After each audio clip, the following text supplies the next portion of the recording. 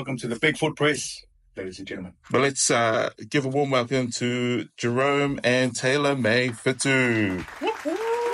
Oh, there they are. There they are.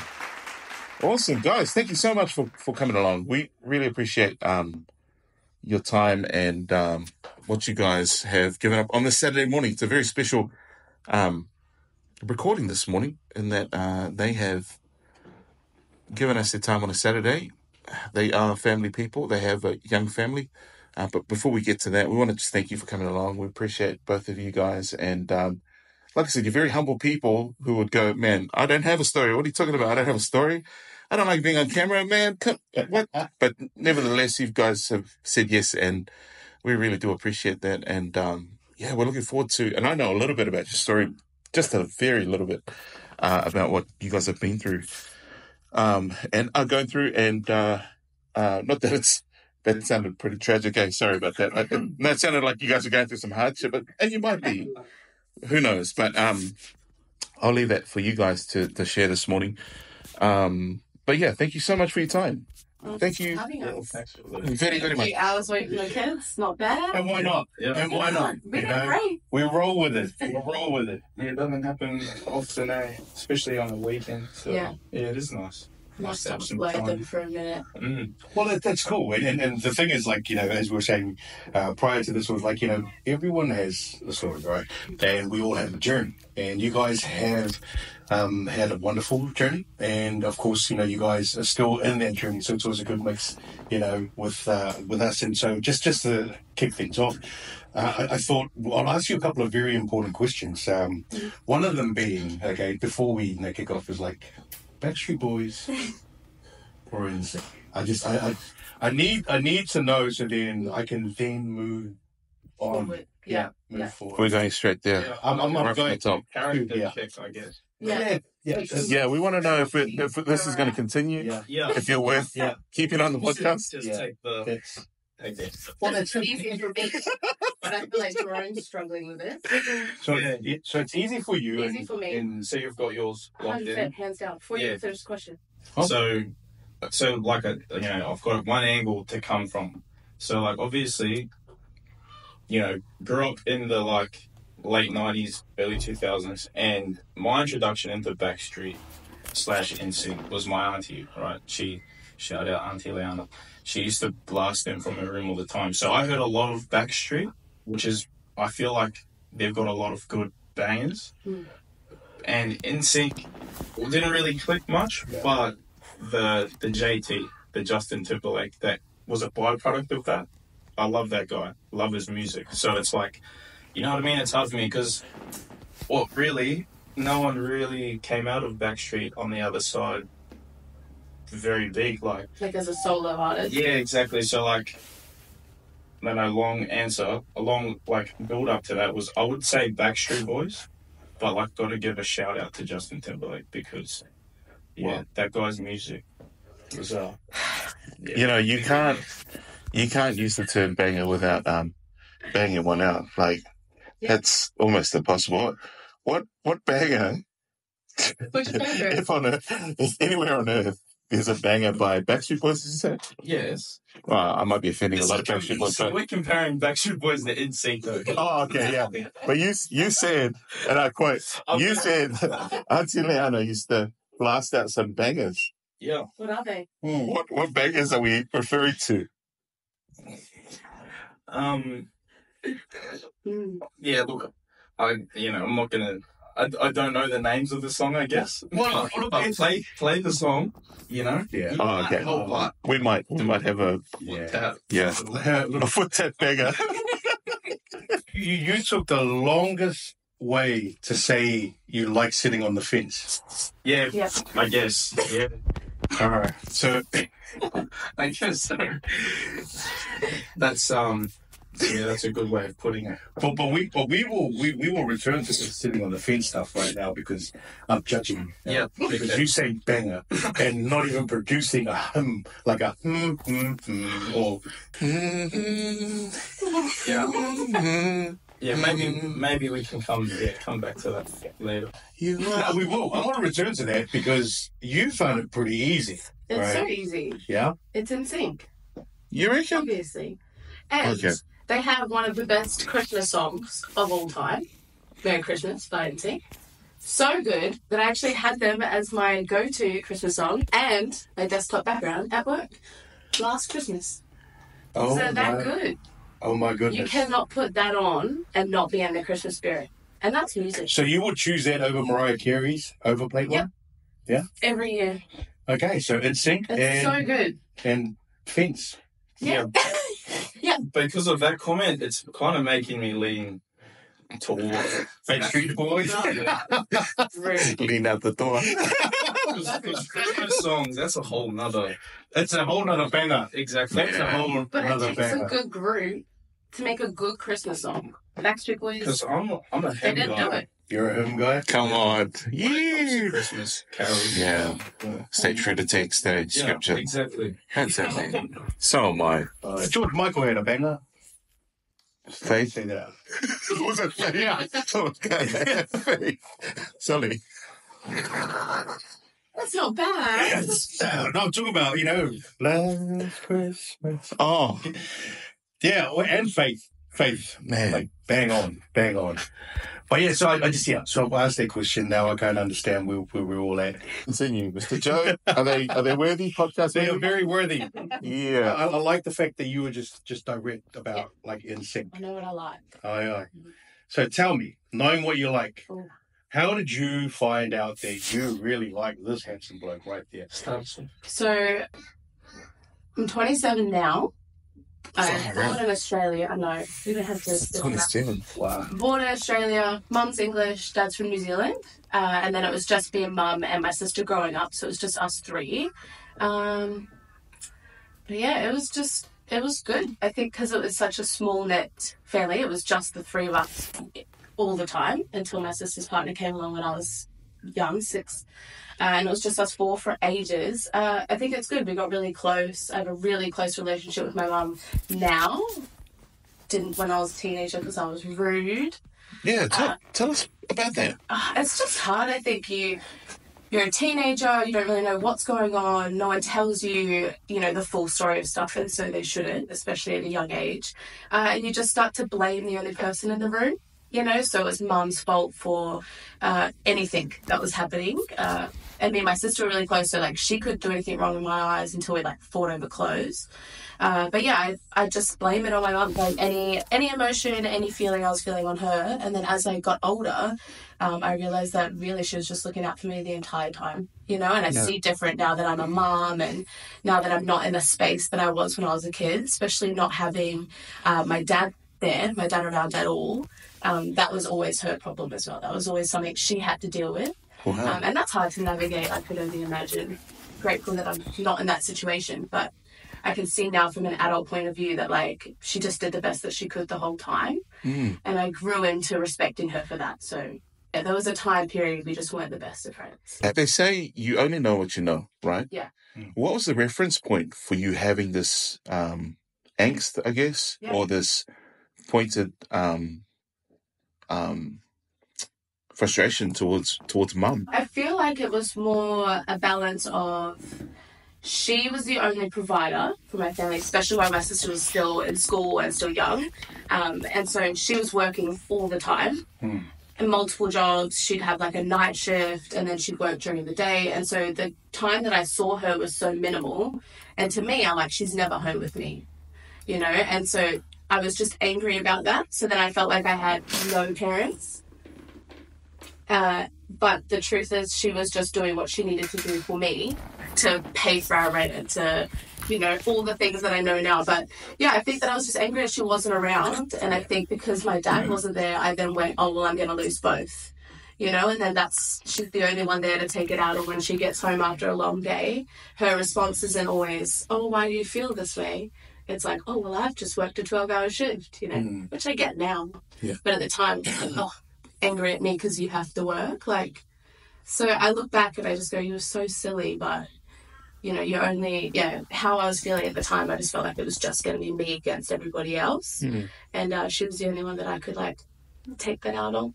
She was my punching bag for my words. So, was there a moment when you thought, actually, why am I this way? Yeah. Was there any turning point before that, or was it when you became a mum that you decided, or that you started to feel the way you feel now, and how your approach was there? I think it's a mixture of two things. The first one is when I decided that a relationship with my dad wasn't possible for me. That was a choice that then I made versus him choosing not to be around, type of thing. So that was a turning point, because then I realized how much I value my mum and her presence throughout my whole life. And then, even if it sounds cringy, the second part of it is meeting Jerome. And having him and his family put such a big influence on me from a young age, and seeing that not all families are broken, and that real love can work and you can be together with someone for a long time. And then I got to see what that's like as well from a really close point of view, I suppose. I like that. It's heartfelt, when you start to realise, the things that, you go through and the choices that you've made. And, of course, which leads us, to, of course, you, my friend, and, tell us a bit about yourself. And look, I was born in New Zealand, Rotorua. Mum and dad were, pretty young when they had me. Not crazy, at least they were in their early 20s. And, I was born, and then I was, it was the only kid for 3 years, and then had my first brother. And then it just felt like from then on, it was just kid after kid. So I'm one of 7. So nice big family. Wow. We did a bit of moving around. Moved around New Zealand to a few different places.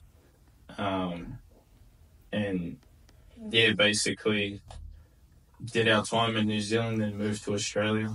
And it was just growing up in New Zealand, people could probably, I guess, find some sort of similarities, but you have that small, town, obviously to me, Rotorua felt massive, like a city, but there's all of the different problems, whether it be economics, whether it be gang violence, all of that stuff. So I guess my parents could see how that was starting to grow. I had, got a family that affiliated and had mates that,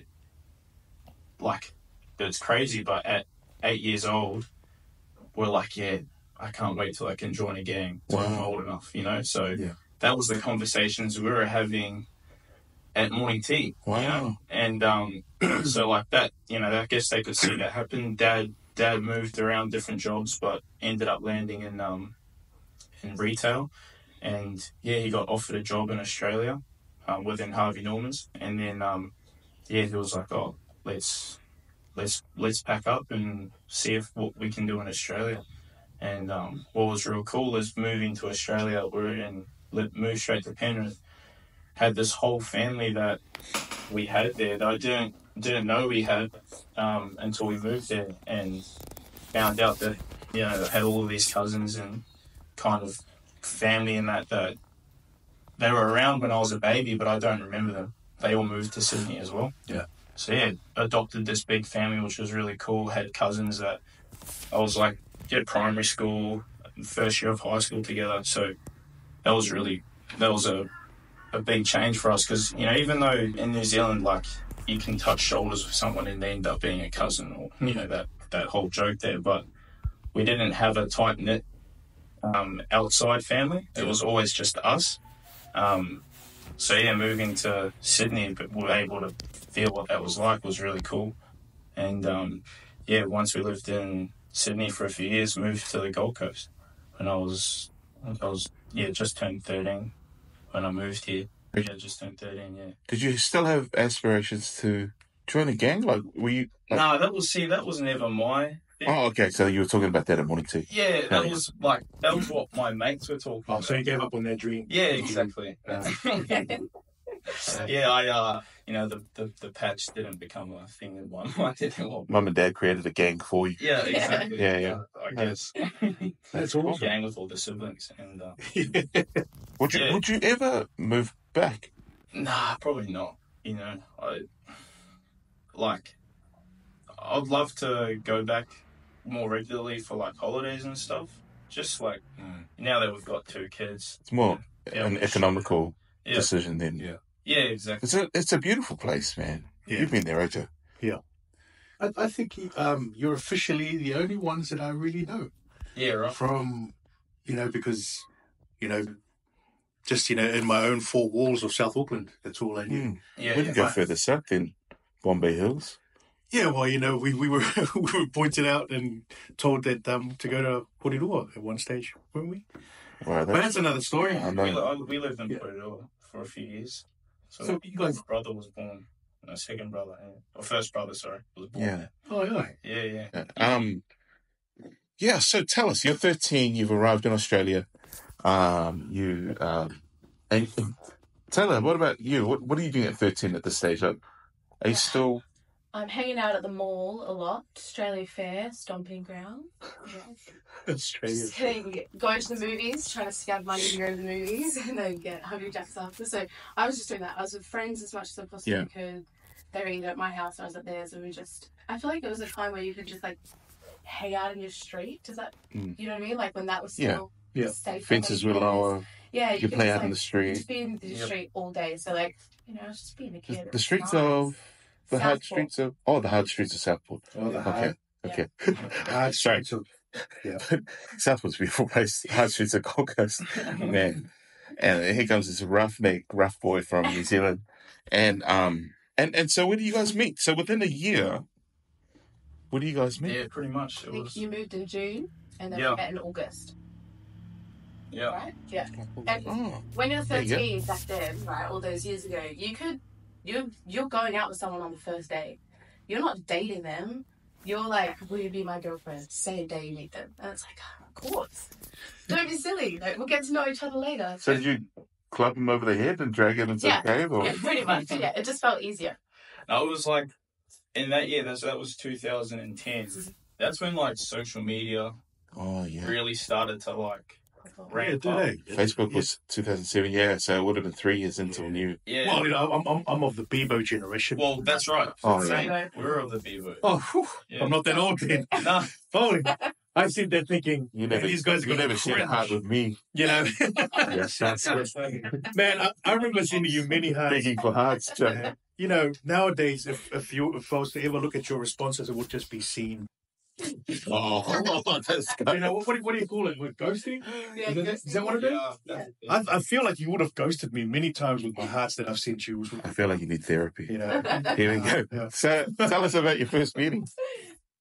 So we had friends that were dating. They were together, and so... Shout out to your friends. Who are they? Cody and Carell, right? Yes. Yeah. Shout out, Cody. Yeah, and so she was like, oh, well, your best friend should obviously date my best friend. And we were like, obviously. So I think we spoke on MSN and Bebo for maybe like a week. Yeah, probably. Yeah, and then that sounds right. Oh, Yeah. that sounds terrible. And then we decided to meet up at Australia Fair to go... We didn't even go to the movies because we didn't have money. Money wasn't a thing then. You just had to use your wits. Well, that's it. I'm very familiar with that. To get around. My cousin works at the movies. I got an uncle who's at Hungry Jacks or something. Yeah. Georgie Pie. It's Georgie Pie. Yes. What was our one? Like, I mean, it was ages ago now. We can't get in trouble. Hey. What? You would, one person would buy a ticket. Then you would go to the bathroom. Then you would swap tickets because that person's already been seen leaving. And then you just basically recycle the one ticket. Oh, yeah. So you need to make sure that you make enough noise to be noticed. Yeah, you always say, oh, sorry, can I just go to the toilet? Yeah. And I'll be like, of course you can. Yeah, I'm going to come back, okay? Oh, yeah, sweetheart. The hallway for the corridor. Yeah. Oh, okay. But strange the ticket. for our first time meeting, we didn't have any money to do that. I think you still needed to buy one. So. Yeah. Oh, okay. We just did laps around. I think we did like 2 or 3 laps around the perimeter of Australia Fair, and then we shared a Sunday. Yes. Yeah, and then Jerome asked me out. Obviously, one day was enough, and then I was like, of course, don't be stupid. Okay. So it was the Sunday. Yeah. Yeah. Right. Yeah. Because I'm picturing strawberry flavor. We did chocolate. And I think now that I've been with him so long, I know that he is going to sacrifice for me because his favourite's caramel. And he didn't say anything on the day. He just went with what I wanted. So, yeah, good sign. Yeah, I guess. Yeah, I did do that. Yeah. Hey, yeah. So we got the sacrifice of the caramel Mm-hmm. and the idea of making enough noise to walk past the guard and go, "Hey, I'll be right back." It's very street smart. That's eh? cool. That's it. You know, I'm Very thinking, high stress environment. there's a saying that a brother is born out of adversity, and it sounds like you can get a wife or a husband through criminal activity. Like, that's like, wow. But like, You bend things. you guys are like, so you guys were very open with one another. Yeah. You know, that's actually quite a telling feature about your relationship is that, do you know when you're older, I don't know about you, Joe, like, but you're trying to present yourself, the best self that you can to the other or the possible significant other. Yeah. And you're trying to hide away from your shady criminal activity. I guess you guys had an introduction to who you really, not that you guys are all. We both moved together. Yeah, you might move to this now. Yeah, absolutely. Want to establish that. No class. And you get to have your caramel, right? You get to have your caramel. But like, there's like absolutely no shame. This is like, you guys had this team thing down pat from the start. Yeah, I haven't looked at it that way. Which is awesome. I think that at 13, you don't have enough life experience to know how to hide yourself from anyone. Yeah. Anyway, like everything that you put forward is truly who you are at that point because you haven't lived long enough to try and be somebody else. So I think we just met each other at the right time where everything was free game, I guess. What? When you guys after, like, you guys obviously, like, shared your milkshake. Mm. And you sacrificed the caramel, obviously, and from there, how did you guys, like, did you guys balance? 'Cause were you guys in the same, like, neighborhood or in the same? No, I was in Upper Coomera. Yeah. So yeah, represent Upper Coomera at the time, and obviously Southport, different high schools as well. So it's crazy. We just like tried to prioritize any time we could on the weekend. Yeah. To hang out with each other, because at that point I had, there was Quade, Ree, Lucy. These are my siblings: Lucy, Mia, and Ella. Mm. So there was 6 of us at that point, and my family were very big on family comes first. So Yeah. if I even wanted to see Taylor on the weekend, I had to do all my chores.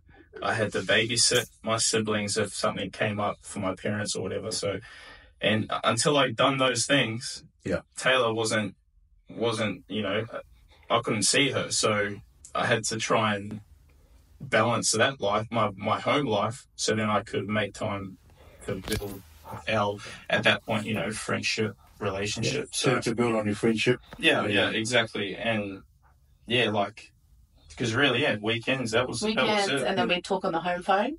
Yes. So that was always scary, and I always made Jerome call me because I never wanted to accidentally speak to anyone else. Who used to answer the phone? Like, who did you dread answering the phone, Taylor? Like, Ophelia. Jerome's mum. Jerome's mum? Because she just got that strong voice of like, what do you want my son for?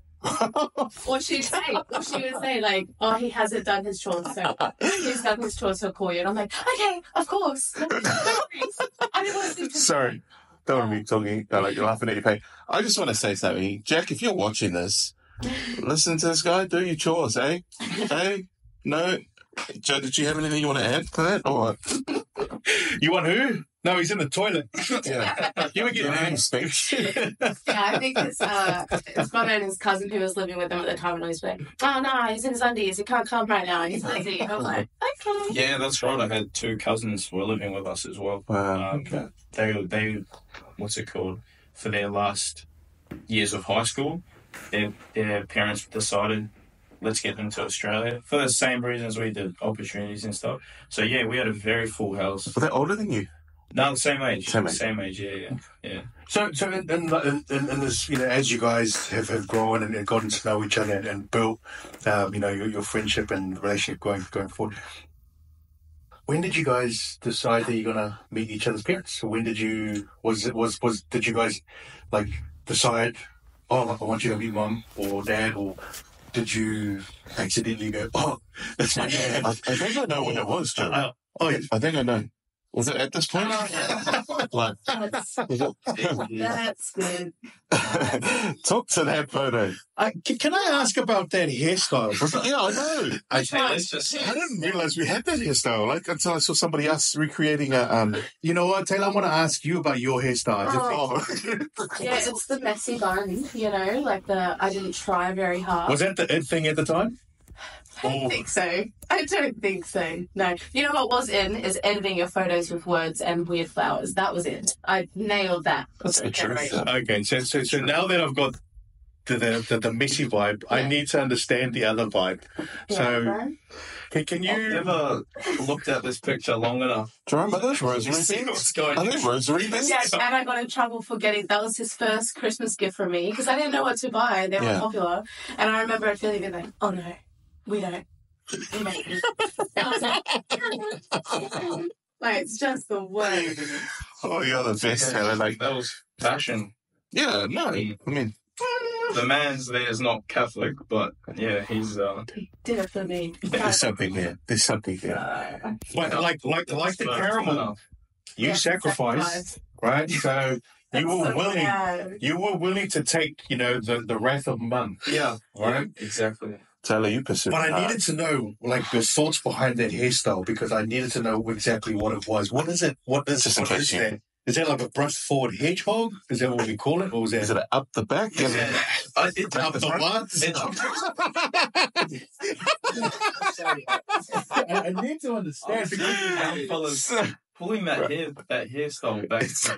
Trying to. Trying to. They're trying to. You are pulling it right now. Right One there. part of it is the dyeing, I was going to ask. the tip of the There's a highlight. There's a highlight on your ray. Yes. Right. So Just hands and sentiment. I'm like, that is up the wild. Yeah, In regards to like being pretty tight. I like that. But And it wasn't done properly as well. It was box dye from Coles, Oh, that's all right. and it stayed that color for like What 3 is- days. What is that colour? It's meant to be blonde, and then after 3 days it would turn orange. Oh, Yeah, because we were just young fellas trying to look cool, yeah, doing man. it in our bathrooms. you're trying to express yourself. That's all. It's a self-expression. That's all good. look, I have no grounds. I've got no hair. So What about this? Is this when you met? Oh, Is this when you met parents or? this was our first year anniversary. Ah, Yeah. 14? And my mum had dropped us to a restaurant, first time we'd ever eaten in a restaurant without any parents. Oh, And yeah. so we did that. It was so stressful because we didn't know how to order. We were so It was, freaked out the whole time. Teppanyaki, wasn't it? Yeah. Yeah, my first time. Were there people that look after, like, watching over you guys at the No, they restaurant? dropped us and they left. Yeah. Our parents didn't really, they cared, but they just, Yeah. after a year they trusted us.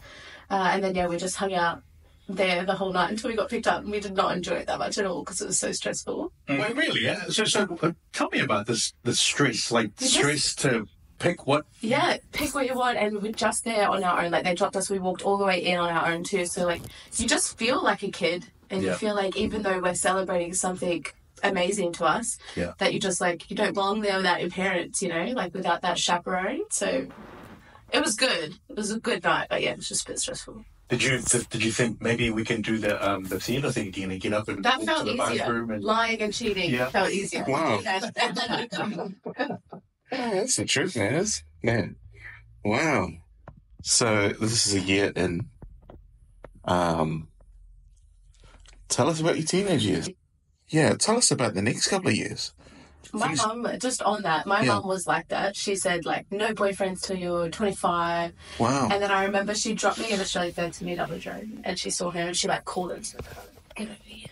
And within, like, 3 minutes of her speaking with him, he walked off and she said, you can marry that boy, but if you guys break up, no more boyfriends till 25. So, like, she just gave Jerome a free pass to be like, he's the only one you're allowed to date, and if that doesn't work out, then nothing. Because she, in that small time frame, she just went, oh, I love him. And that's a testament to who Jerome is as well. to tell us about the conversation. Oh, look, it was that long ago. I couldn't remember what I said, but I don't know. I just tried to be myself, I guess. I know I'm not someone who will try to make myself someone make myself be someone who I'm not. Like Yeah. I know when I spoke to her, I was just tried to be respectful to her, because at the end of the day, like, it is her daughter, and she's entrusting me to spend time with her. So yeah, I tried to just, I guess, be myself, but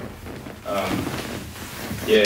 She knows me Yeah, now Karen, still more than she yeah. does me. That's Yeah, awesome. So on that note, like, you know, I understand, like, you know, a lot of the times it's not necessarily what you say. Like people will always remember how they feel after you've walked away from that conversation, right? Yeah. And so that matters. So obviously, when you walked away from the conversation, you know, your mum felt something, right? Yeah. Now, you may not remember what you said exactly, but is there, like, at such a young age, and you have decided that, like, subconsciously or something in you decided that, you know what, I'm comfortable with being myself, and I think that's how I'm going to approach, you know, any and everything. Is there someone that you sort of mirrored, or like you would have seen, you know, set that example for you? Yeah. Or you know, to be how you are, Yeah. without even purposely, like, you know, when you start to do things on purpose because you want to get something, but Yeah, that's right. To be honest, it'd be my dad, and obviously parts of mum as well. But my dad's always someone that I've always looked up to. He's just, you know, like, talk about being together young. Like, they've been together since, I think dad was like 21 or 22, mum was only 19, 20. So, you know, I've heard the stories, but I've seen it firsthand. He's just a good fella. He's just respectable.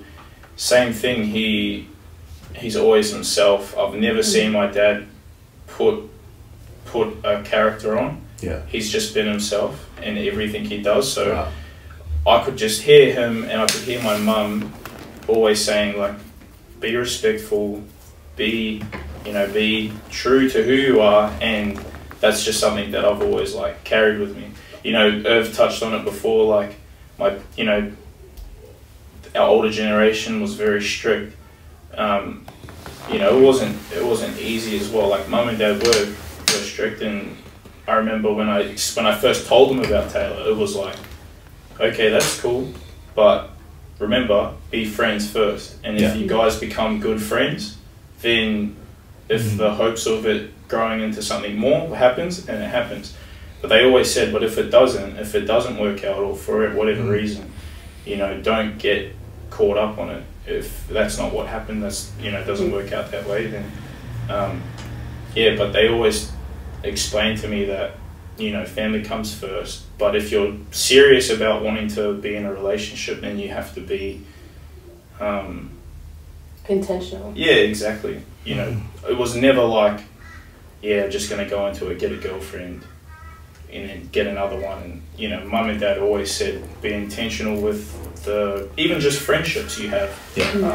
You know, so always have. I mean, even to this day, I always have them, kind of can hear their words and stuff like that. So I think one of the things that that sort of had me think of both of you to be a part of the podcast was, you know, I've known you, Jerome, for probably 10 years now. Yeah. And you've never been anyone who has come across to me like you've arrived. Like, you're very humble. You're very humble. You're always learning, and you sort of enter into a conversation. I've seen you do this around me as well, like, as someone who's just willing to hear. Like, you're one of the very few people, and I know there'll be people going, "Oh, I listen too," but you know, who'll be listening, "Oh, it'll be sad." No, you don't. Yeah, but you're one of the very few people who actually, like, are present with people, and I think it's a very man, it's admirable, man. It's like, it's very rare that you would get a young man your age. Now, this is going back to the first time I met you, who is able to, and everyone would say this, you know, like, people that we know in common, like even Cam would say this, like, he would say, man, yeah, there's just something about that guy who just listens. And, like, when he's listening, you know he's listening. But he's also not just listening, he's there. Like, he's present. So I wonder, could you talk to that, Taylor, like, about I mean, do you agree, or does he not listen? Is he only just listening to me right now? Is he just putting on a show? But like, No, you know, he, how does that translate into your relationship? He is good at listening, especially when it counts, which I think is the important thing when it comes to us. With other people, he will always give somebody the time of day, which is why I love him so much. But when it comes to me, when you're with somebody all the time, because we went through this yesterday, like pretty much since we got out of school, we were together all the time. There was really hardly any times that we weren't spending our free time together. You can't listen all the time to that person. It's impossible because not all of it's relevant either. Sometimes we're speaking to speak.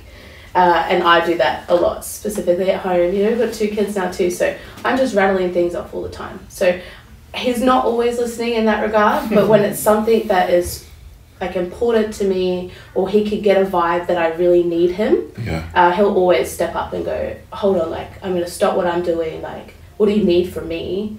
Or, you know, he'll let me just go off and like tell him everything I need to get off my chest. And I think that that's a big part of why we've been able to stay strong together, is because we can stop in and listen, and he does that really well. Yeah, it's good. Yeah, definitely, man. And props to you, Jerome, like, and to Dad as well, like, for the example that he set for you. Because I've always wondered that, like, who does, I mean, it doesn't keep me up at night. Like, don't get me wrong, I'm not thinking about you like that, but you know what I mean? Like, young men like you are very fascinating in that. You're very rare. And, like, I wonder who do you feed from in order to be able to give so much of yourself? And I'll probably ask you this as well, Taylor, because you're a phenomenal young lady as well, who is, you know, you guys, I'll put a photo up and I'll just ask. Like, you have these beautiful young ones, right? Now, when we're talking about, well, in the space of what's been 40 minutes or so, we've gone from when you met, before you met, during the time, and how you navigate around each other. Like, you're now parents. Where do you guys feed from in order to give so much of yourselves the way that you guys do? I mean, it's always first and foremost because of our relationship with God. That's 100% how we're still together. Like, I have no doubt about that at all. And then because of our relationship, both together as husband and wife, and then separately, we're able to be better for each other and then be better for our kids. And it's not perfect, and it doesn't always work. But I think because we've been together so long, we're able to check in with each other and go like, is everything okay where you at? And then we can really break down our personal journeys and then go, okay, well, this is how it's feeding into our kids, you know, and this needs to change, or it doesn't, you know, whatever the circumstances. But definitely first and foremost, our relationship with God is a massive part of why we're together, or the only reason. Reality check, like ballpark figure as well. Between meeting each other and graduating high school, how many times do you guys argue?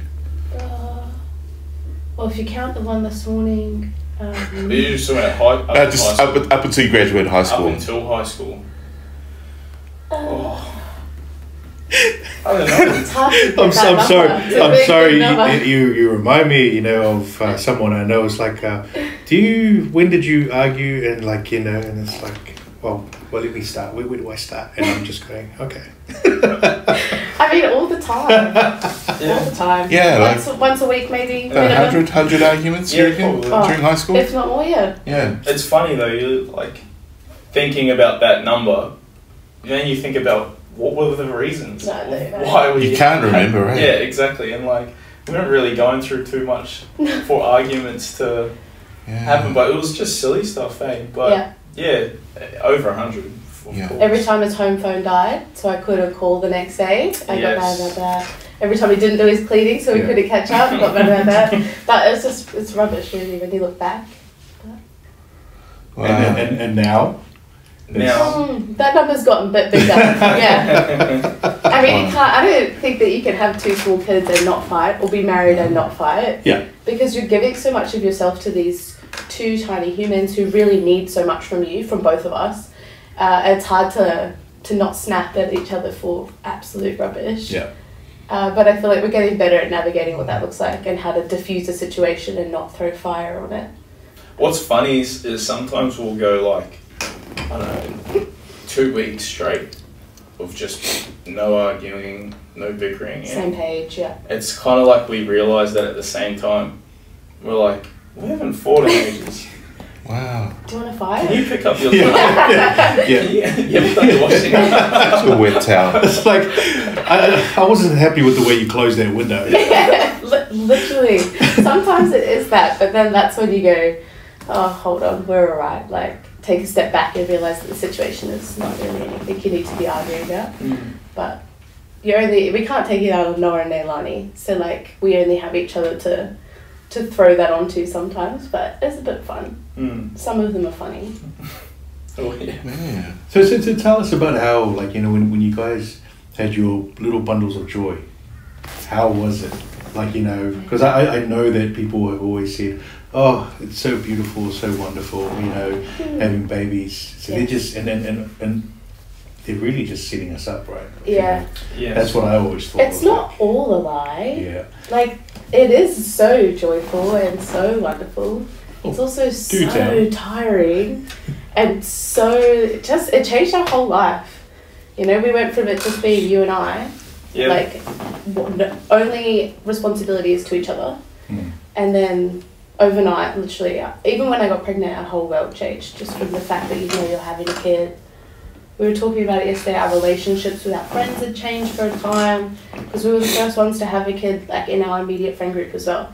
So like you just become this person that's like, oh, you can't come because you're pregnant. Oh. You know, Oh, did they make that decision for you? Yeah. I remember that was such a frustrating... You don't even get asked. Yeah. Like, I'm going to say no, I'm tired, but like, ask me. You guys went to Rainbow's End? Oh, how come? Oh, no, we just thought you didn't want to come, you know? Literally. And so then in turn, like, we got invited to less stuff, so you become more alone in that situation. And not in a sad way, we were so excited to have Noah. But yeah, your whole world starts changing. When they get there, it's better because you're looking at the thing that's stopping you from doing the stuff you loved before. Yeah. But yeah, it is tiring. Yeah. It's joyful, but it is tiring. I am tired. No, well, fair enough. Just touching back on just that moment when you were like, you know, also when you were saying, oh, they made that decision for you. Yeah. Right. That would have been really heavy. Did you guys ever have that conversation with each other about, like how you guys or how you felt, especially with, you know, I guess it'd be a little bit easier for you because the boys be like, hey, but you know, obviously you being you wanted to stay and making sure, but the fact that you said that, you know, that was just ask the question, just ask I guess me people so I don't can actually say no. like a lot of soon-to-be mothers don't make any noise about that moment. Yeah. You know, in between where like your friends don't ask you. Yeah. And they don't. So how did you? It was really rough because we were coming from a space where we could go and do anything we wanted at any time. Like we didn't have to ask anyone. No, You'll listen too long. Nah. Shout out to Was it Cody? It was Cody, yeah. She's good. But yeah, it is. They make that decision for you. They just make up your excuse in your head. And it's like, but I might have felt okay. I might have wanted to come. Or at least know that, you know, I don't want you to cater what you're doing to me. But maybe just be like, oh, you can't do this, but do you want to catch up for breakfast? Like, I can still eat. Yeah. That would have been hard because, you know that they don't intentionally do that. They somewhat just did it because, you know, not out of spite, not because they were, but, you know, they were just like, oh, because... Yeah. So that would have been even heavier because you couldn't actually say something without sounding like you're whining about... Yeah. Yeah. And then it's the pregnancy's fault that you're whining about it. Yeah. But yeah, they just don't understand. So I think it was more of like I had to turn to Jerome and be like, no one wants to hang out with me, or, you know, all those emotions that you feel. And then he had to really try and be there for me in that way because I didn't feel like I could say something without looking rude or them being like, no, we're doing it for you. Well, because like, unless it was something physical, like, going to Rainbow's End, you know, like, social drinks with friends or stuff like that, you know, like Taylor's the type of person who doesn't need to be drinking and you know, to have a good time with friends. Like she can still be there, have conversations, and still be really fun. Because like there were times where we would go to like a birthday or something, you know, everyone's having a few drinks and that, but you know, even being pregnant, she can still have a really good time, still be like, finds a way to be like in amongst, you know, the fun in that. So like that was a thing, like I don't need, Taylor would be like, I don't need to be drinking and getting drunk with you guys to, you know, have a good time. I can still, you know, can still be there. Like even then, socially drinking wise, you know, it's not really too big on your radar. So yeah, it was that fact that invite us, give us the choice to decide if we want to come. Because I think we just learnt from that it's okay to be in a different space than your mates sometimes. And then finding the mates that will make space for you when that happens. And I feel like now we have a really good bond with our, like, they know who they are, and they'll include us in no matter what, and then they include our children now, which is so dope. Plus our friends are now in our space. They're in your space. They're caught up, yeah, that's right. So, but it's interesting how that experience in itself, probably you don't think about it too much, right? You don't think about it, but you now look back at it and you go, there was that moment when then your heart compass. I love using that term, it's one of my favourite terms. I play heart compass. I used to play heart compass with my kids, but that's another story. So you know, your heart compass then starts to find its true north. Right. And it may be little to some, but I feel like that would have been a turning point as well for the both of you, because in that moment, in that space, you know, you're happy with like being pregnant, but you're also a little bit sad because your friends aren't doing it on purpose. But indirectly it's affected how you are, and now your heart compass has found like even more so of a true north, because you're now jumping in with not just I'm your husband, I'm going to support you, it's like I'm your partner and we're going to ride or die. You know, and it's in that moment when it's a different kind of support, right? And I love how that experience starts to mold that true north of yours. And you see now, so when you guys now have like friends who are pregnant, right? You know, and you guys, you know, how you guys approach, you know, how do you guys approach them now? Like, I know you guys, they're already in families now, but when you do, like, you know, when you have friends and whatnot, do you guys see it in this other space because of that? Maybe it's minute to a lot of people, but it truly developed another true north for you guys, heart compass wise. I think it's we just keep showing up for them, so that they have a different experience in terms of us and our friendship with them, not in general, but we just keep showing up for them. The invites don't stop, and then because we're in that space, we have our kids. It's a bit more catered as well. So like, not only can we do things that they can do being pregnant, but then we can also be like, now they have their kids, like, come, like, we have everything you're going to need. You know, the door's open, and that's so nice to be able to be in a space to do that for people that we love to be around, you know. And that space would be awesome. And I bet that space, special. It's wonderful. And touching on being a mum and how you mentioned your mum and your relationship, and there was that turning point, but then becoming a mum. Like, tell me about that. Tell me about how, just where you are from that moment being a mum, you know, and then your relationships outside of you two. She is, shout out mum. She is Shout out, mum. She's so good, man. She is the best grandma. Like, sure, I'll get in trouble. She's the best nan, right? Not grandma. Like, and so watching her with my kids is like such a blessing for me. And being a mum now, I know the sacrifice that it takes, and the time and the mental toll that it takes on you.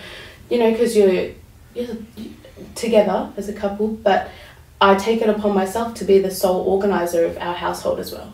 You know, Jerome jumps on and he helps me get things done, but I've put that responsibility, I don't know if it's just I was born that way, if it's women, but like I'm the sole responsibility, so like I know what it takes and it's hard. And so now I just have this bursting love for my mom. I want to be around her all the time.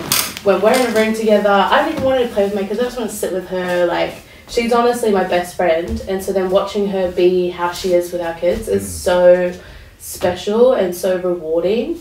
And it just, yeah, it fills me up. And she's always there. We're so lucky like that with my mum and then the Fitus as well, Jerome's mum and dad and aunties.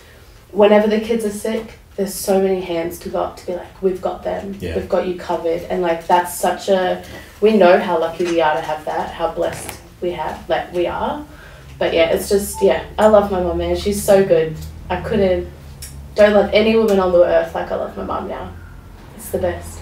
I love that. And the idea that, like, you know, we have where your kids will never fully understand your love as a parent until they become a parent. Yeah. Right? 100%. And then when we become parents, we're like, there it is. Yeah. You know. It's eye-opening for you. It would have been absolutely for you. And then I love the fact that, you know, even just before that moment when you were pregnant, there was a turning point in the decision that you made. Yeah. You know, with regards to, like, you know, we were with you know, your dad and whatnot, you know, and coming into this, and then seeing, you know, your wife, you're gonna be a dad, you know. Where did how was your heart compass, you know? How was that, you know, gauge going for you? Like, you know, there would have been so many things going on in your world, you know, on top of the love. Like, tell us about how, like, how you navigated through. Yeah, it's it does, like you said, it's eye-opening, and you know, you really learn about what it means to wake up, put your work boots on, get in the car, get to work, because you're not now only having to provide, you know, the food or whatever, or the roof just over us two. Like, you've now got a child who depends on you as well. So you just work harder. You work harder. You work harder on your relationship, because, you know, I had this really cool depiction of, like, what parents are, right? And knowing knowing what Taylor's background was, and I mean, like, that's a shout out to Karen. She carried a family on her own, and I wanted to, like, show Taylor as well, like, we can do that together as mum and dad, and that, you know, I'll try and show be a role model for my children the way that my dad was, and seeing that, like, okay, I know now why Dad worked hard for us every day. I know why Dad decided to move a whole nother country, because of how much he loved his family, how much he loved his children, and kind of taking up that mantle myself was and is something that, you know, I'm constantly reminding myself of. And yeah, just like learning that's what my parents were doing, and like, same thing, okay, like, because, you know, like, it wasn't always easy. Like, yeah, mum and dad would say you can't do this, you can't do that, you know, you can't go to these parties, or you can't go out with your friends at this time because you haven't done what you were meant to do, whether it be chores or whatever. But, you know, they were trying to set me up, and, you know, trying to give me some life lessons on how things are, and now I can see why, and, you know, I'll implement that with our kids as well. But yeah, it changes everything.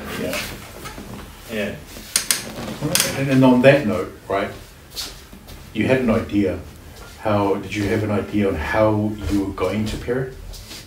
And how do you look at that now with now being parents?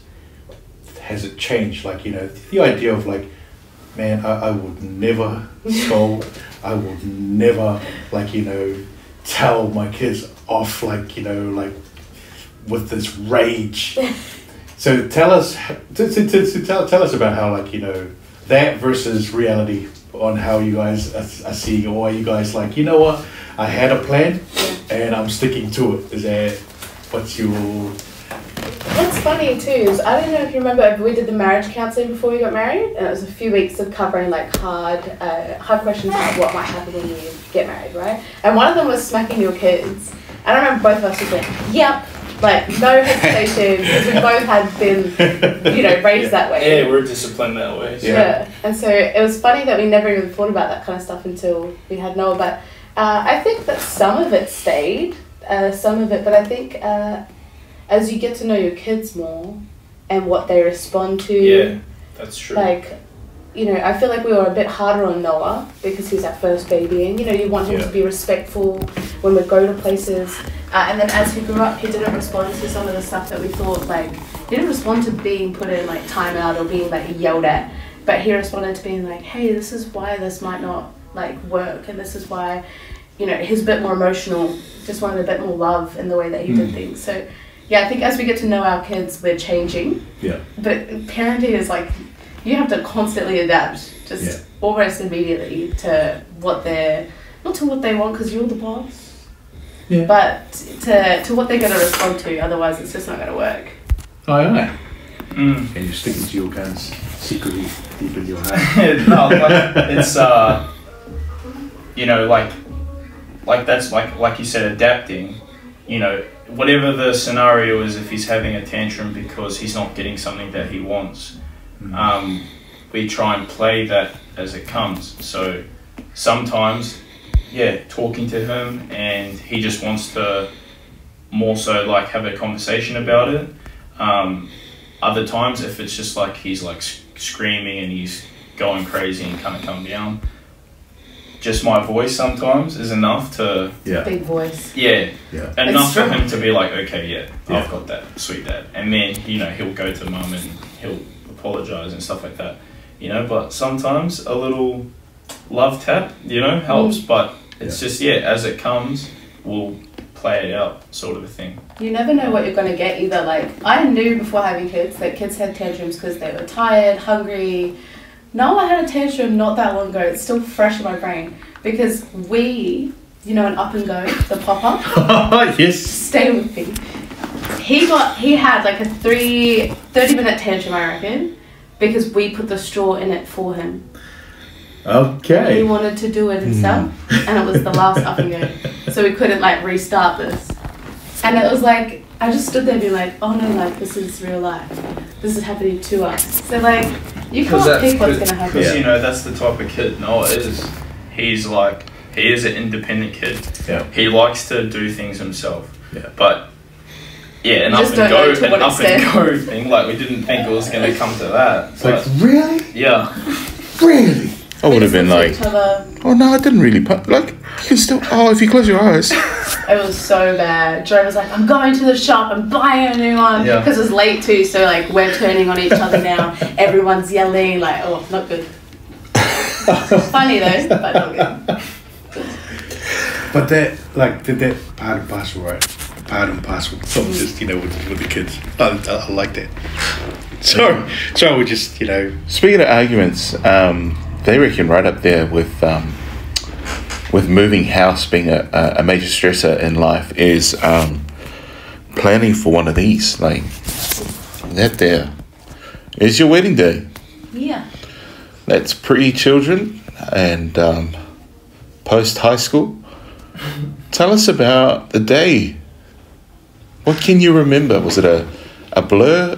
I still can't remember bits and pieces of my marriage and wedding, except for that bit that I shared about my mother. But, which, you know, Mum, honestly, it was good stuff, Mum. Shout out to Mum. Yeah. Shout out to Mum. Just, but tell us about that.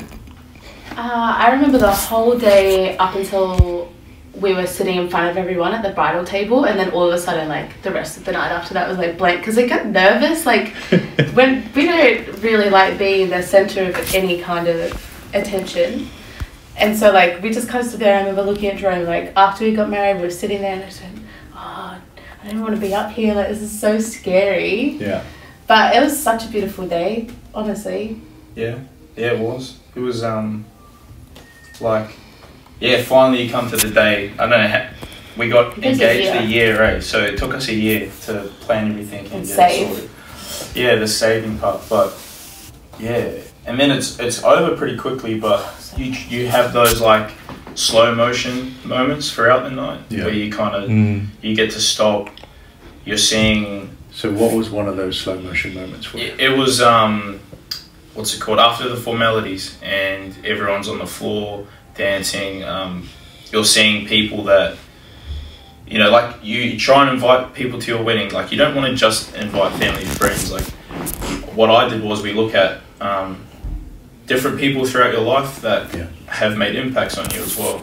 So seeing family friends that were, I don't know, big role models to you at a certain aspect when you were a child, seeing them chatting to people from at that point, like presently, was cool to see that. But just stopping and just watching everyone having a good time, and you know, feeling like really honoured that everyone's there because they want to celebrate us.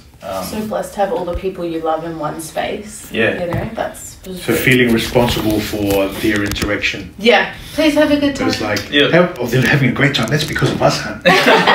So see that? That's us. So see that whole year of planning and saving. It was worth it. It was worth it. See that? Yeah, we got married. Well, that's it, right? It's like, we got married too, but everybody is just there and they're interacting, and some of them haven't seen each other for years. Yeah, exactly. And that's because of us. Good. Take responsibility for your actions, guys. You know, so we roll with that.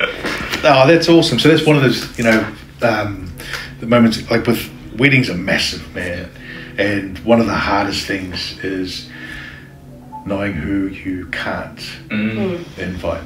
Yeah. Right? You know, that is probably one of the most stressing things because, you know, seeing how my wife was, you know, everything else kind of falls into place, right? Like, you know, you have, you know, the people, I mean, not the people, like you have where you want to do it, how you're going to do it, what you're going to do.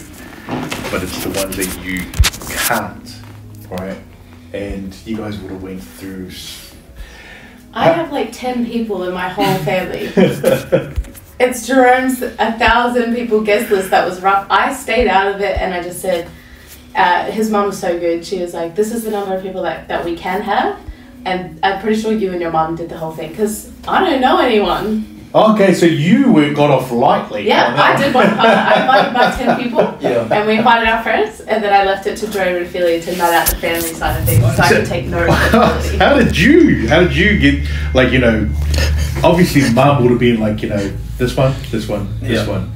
You know, did you, like, you know, because you guys would have had a set list of how many you can, right? Yeah. And then... Yeah, exactly. Had a number we had to try and, like, whittle down to. So, yeah, I think it's that same thing, like, I guess with our culture, right? Yeah. You can have, like, 300 people at a wedding. And it's just basically you invite everyone that has a connection to you. But... financially, we were just out of high school for a few years into our jobs and stuff. So we couldn't have 300 people, but it was the same thing. It was who has had like an impact on my life, and who will have one on Taylor's life once she meets them, and like looking back at it.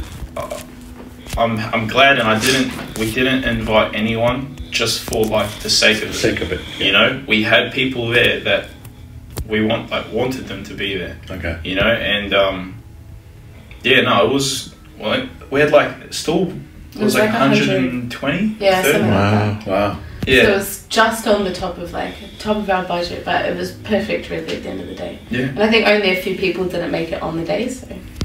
Yeah, those people. Yeah. Just, I don't think we had an opportunity to talk about your culture because we asked Taylor what her culture and heritage was, and then we got sidetracked. Yeah, look, I don't know, it's hard to. Tell us about your heritage, your makeup, your ethnicity, and. So, basically, Māori on my dad's side, and then Māori on my mum's side, but she was whāngai into a Tukalauan family. Oh, wow. Yeah. So, and that's where she grew up in Porirua. So, yeah, like, you know, you could go into the whole specifics of, like, the blood and the DNA, but I call myself Tokelauan and Māori. And then there's like throwbacks to, I think there's someone who's German on my dad's side and stuff like that. But yeah, so, and I didn't learn about my Toke side like heavy until we moved to Sydney, because that was all the family in Sydney with the Tokelauan side from my mum's family. So so I didn't really learn much about that until we moved to Sydney. So that's where like learned about going to Loku and, you know, all of the different festivities and stuff like that. So that was, I'm really fortunate for that, and big family there. But that's Wellington has a massive Tokelauan community, right? So I've, like, you know, I'm not full key, but that's what I've heard too. It's real big there. When we looked, did you ever live there, Joe? In Wellington? No. I'm a sightseer. Oh, okay. Yeah, we had, and it was really strange. I didn't know they were called Tokelauans. I just knew that when they spoke, it was like a weird Samoan. Yeah. Like, because they're just... just for you Tokelauans out there, it's not weird. No, sorry. I mean, from my perspective... It's close to Samoan. All my Koilau friends, sorry about that. But yeah, it was like, for me as a youngster when I was about 4 or 5, listening to my neighbours who were Tokelauan and the elderly, they would speak to me, and I was just like, I could understand. It was just like a few letters replacing things like apostrophes, and that was really fun. I didn't realise there was a thing called right, Tokelauan. When I think I was like 5 or 6 when Mum like fully explained what that all meant to me, and like obviously still as a 5-6-year-old, like it didn't really connect until I was a bit older. The whole aspect of, like, because the same with my dad, he was whāngai to his grandparents. So learning that, you know, my dad will talk about his dad and his mum was really my great-grandparents, you know, because obviously my family didn't do that with us. We all stayed together, but so learning how all of that works, and I don't think it fully, like, I fully understood it until like the last 5 or 6 years. Sadly I didn't get to meet my granddad, my mum's dad, because I heard he was like just old school, staunch Tokelauan fella, had broken English, you know, didn't mess with him. He was pretty straightforward fella. If anything happened to Mum or my auntie, he was there with his lava, his jandals, ready to step anyone out. I can just picture that too. Holy hell. There's nothing scarier than a guy walking towards you with the ear on, you know, and he's just looking you dead. Especially if he's walking and mid stride, he starts to readjust his. When he's readjusting he's in for the long haul. He's tightening it. So it doesn't fall while he's. He plans to be here for a while. He's gonna beat the spanks off me. Anyway, so just based on that, like there are obviously some. I don't know. I wanted a word for it. My bad. Spanks. That's a nice word if you say it. The spanks off me. I've got a video to show, and like I said before, we're having some trouble with the audio, but and I'll ask some questions in the back of this video. It's not a video of you guys. I haven't dug around that badly. This is like last minute. But I was thinking about your cultural differences. New Zealand, Australian, has some ties to New Zealand, but. I remember a kid would snort sherbet just for fun, and I was like, that's dangerous. How is that fun though? How is that fun though? You know, kids trying to show off and stuff, but I was like watching him, I was like, bro, your brain's melting right now because it's sherbet. It's like punch me in the nose. Just for fun. Jeez. So just on the back of that video, Sailor, do you have any memories or anything you want to share about Kiwiisms and sort of adopting or becoming assimilated to some of the Kiwi traditions that you never knew existed prior to meeting Jerome, and you thought was weird at some stage and then became accustomed to it, and now you love them, or just detest them quietly in your time? And you seethe sometimes. Are there specific foods? That they eat?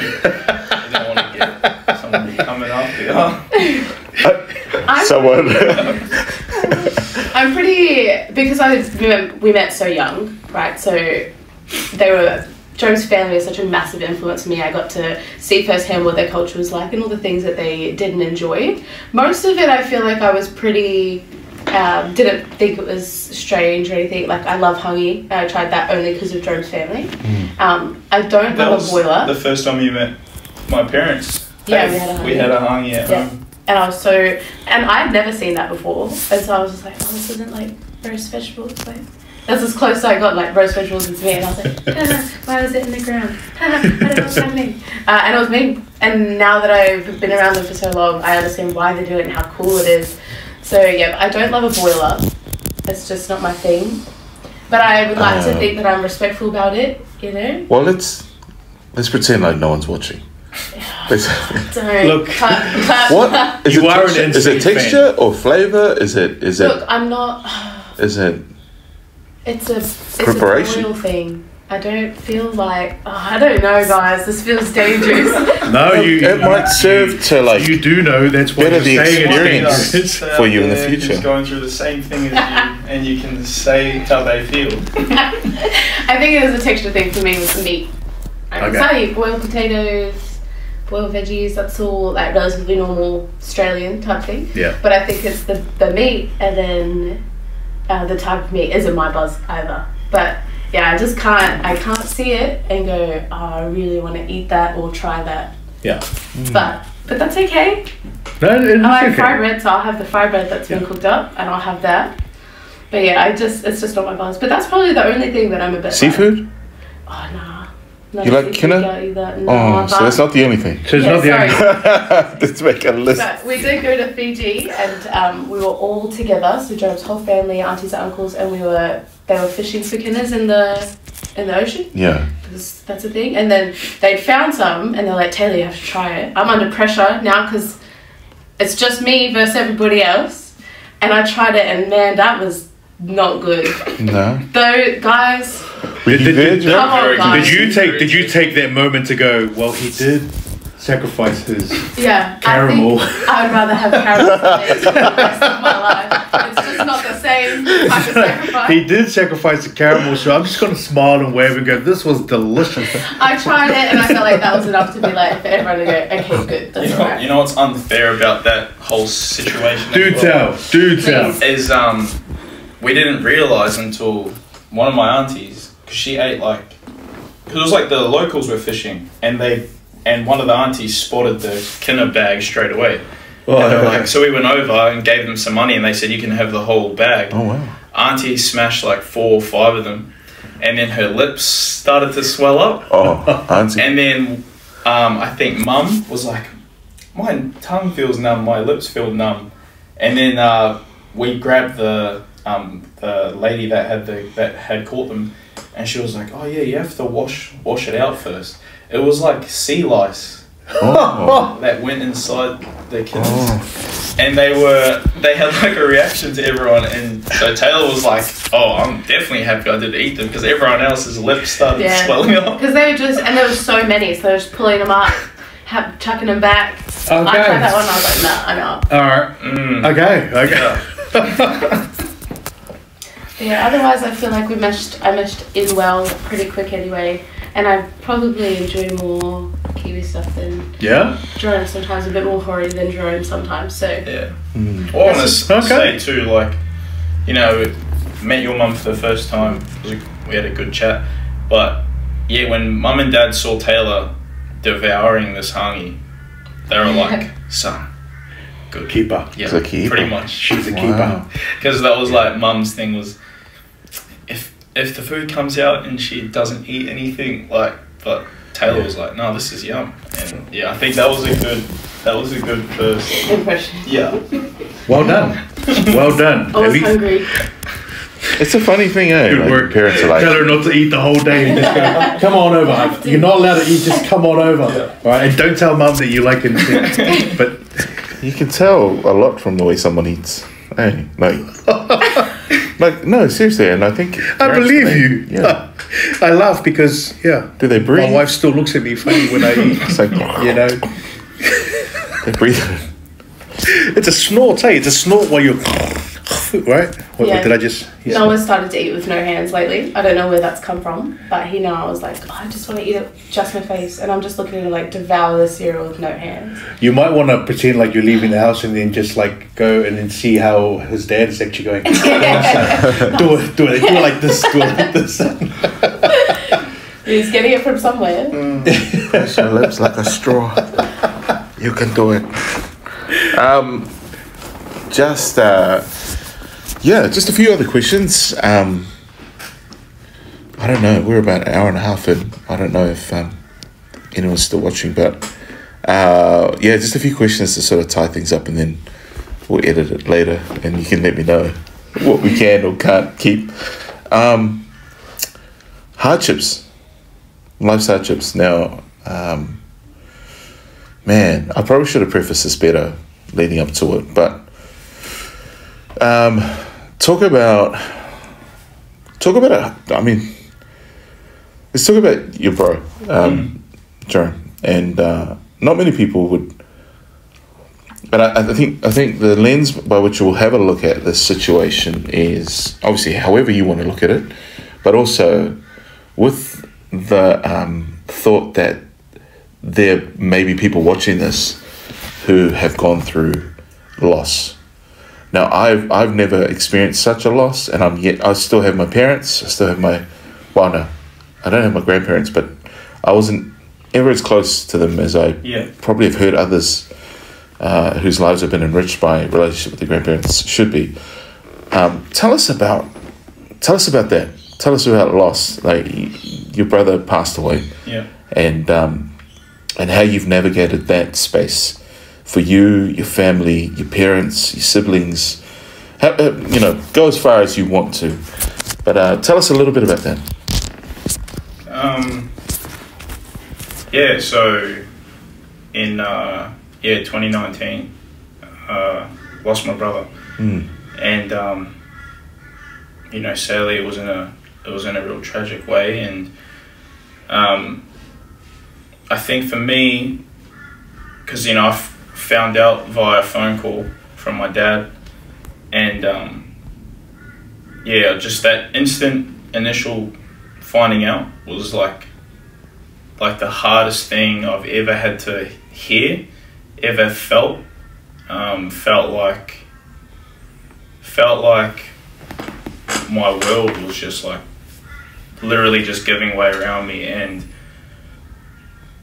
like I still remember that initial feeling like so clearly, because that was hard. Like insight into my brother, there's only 3 years between us, and 3 years apart when you're like children, it's a pretty big age gap. Like a 5-year-old and an 8-year-old, you're going through different things.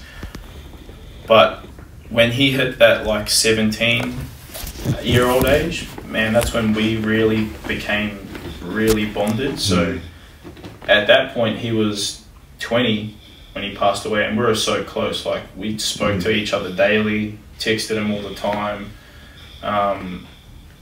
It was a massive loss, and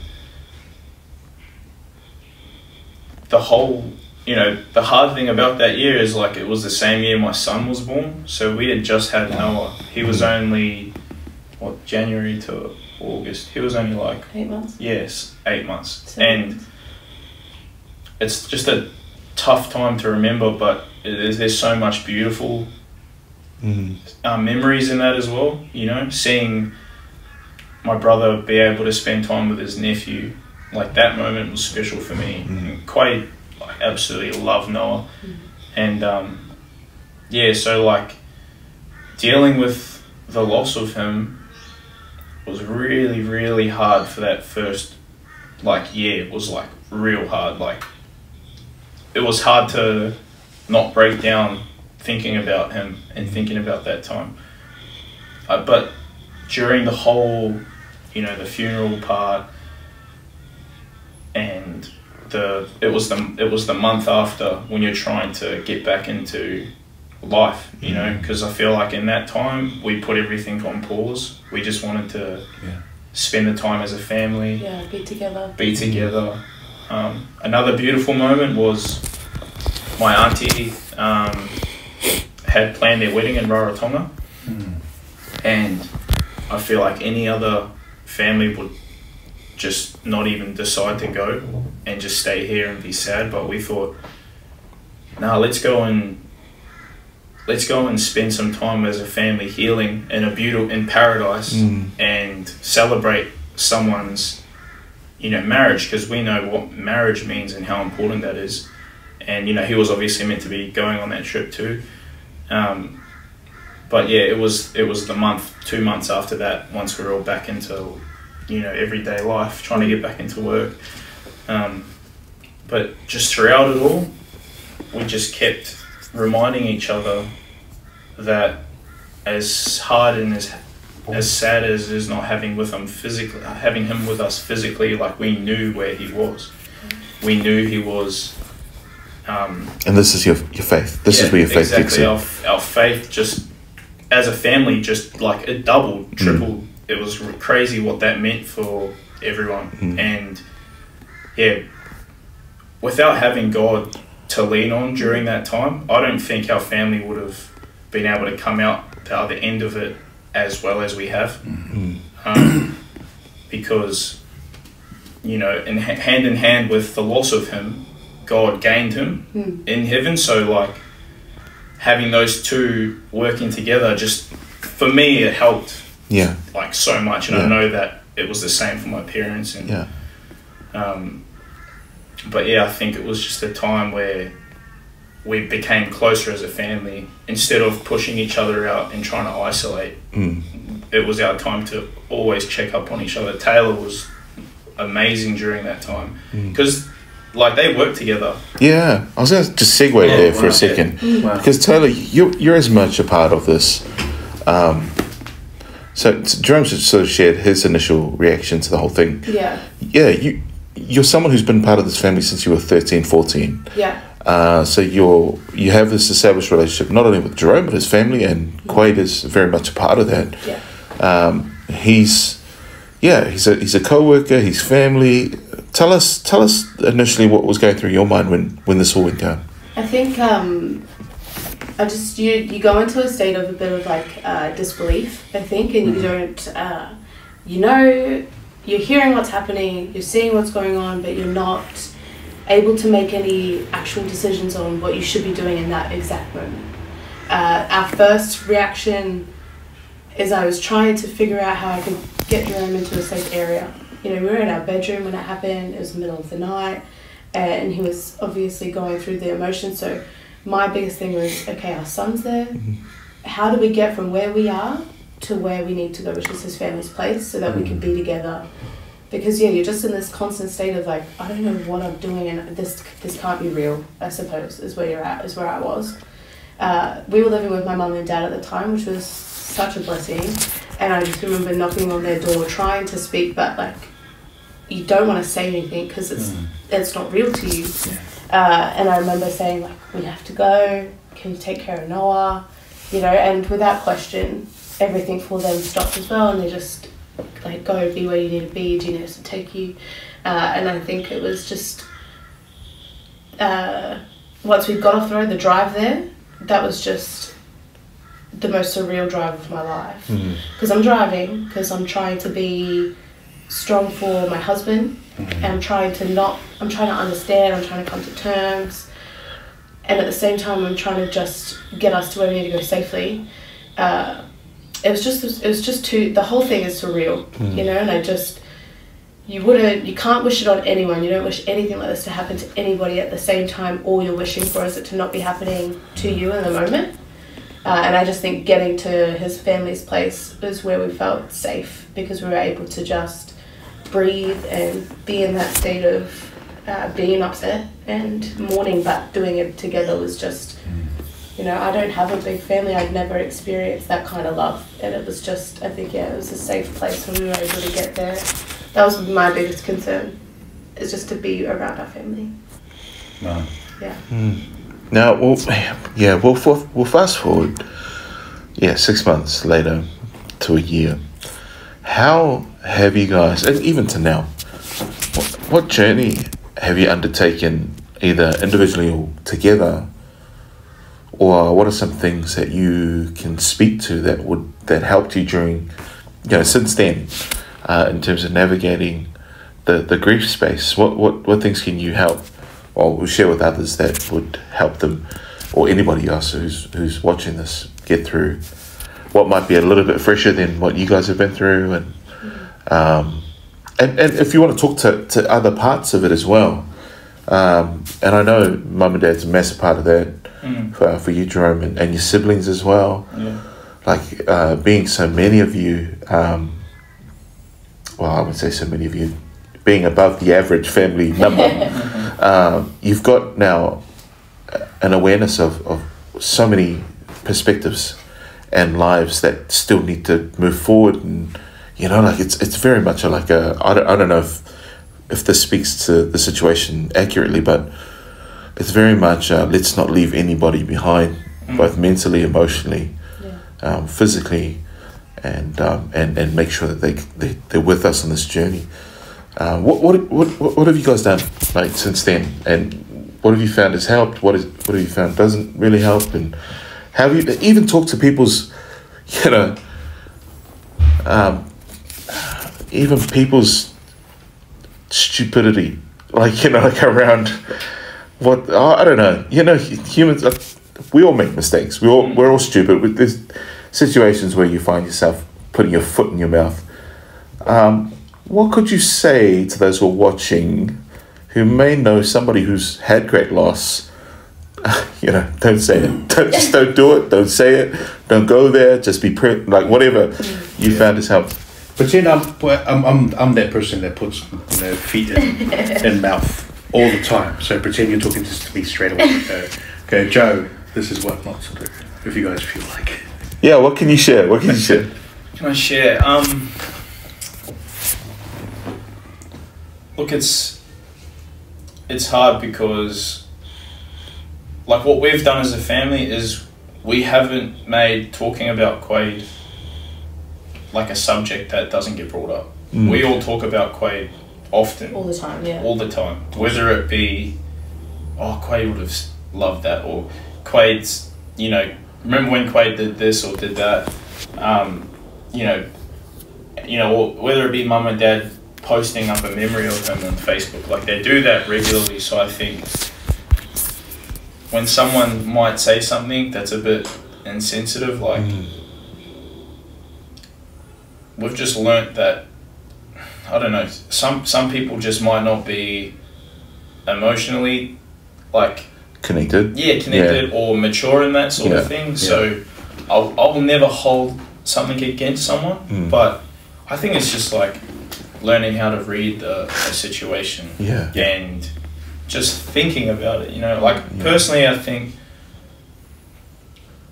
I can't say it's happened to me yet. No one has ever said something, but if someone was just think about it before you say something. Really think, is this something that I'm about to say, is it going to help that person? If not, maybe I just should keep it to myself, or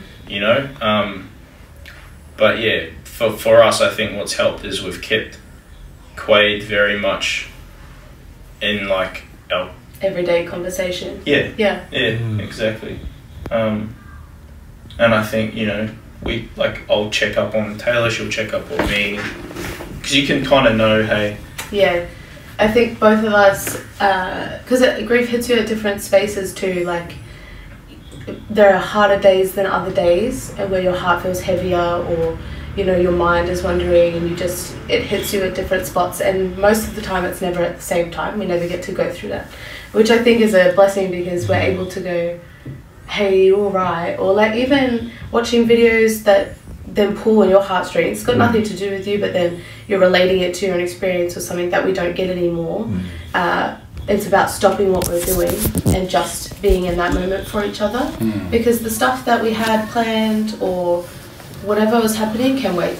Because right now we need to stop, and we need to be in this moment and be there for each other, because otherwise you bottle that up and then weeks and months go by and you stop being able to let your grief out. And I think that that's something that we've really done for each other. It's just shown up on those really hard moments. You know, when you hear a song or whatever the trigger is.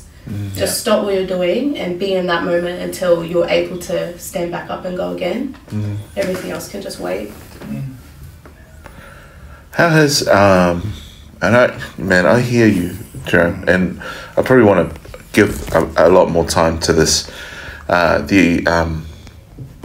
guess the advent of social media allows people to think that they can just say what they want to say, put it out there, and not use the filter of common sense to refrain from making stupid comments or making things about themselves. Like, I know Dad posts a lot about Quade, and I often wonder, like, and you know, I've thought about this, like, it's a great space to do that sort of stuff and be therapeutic.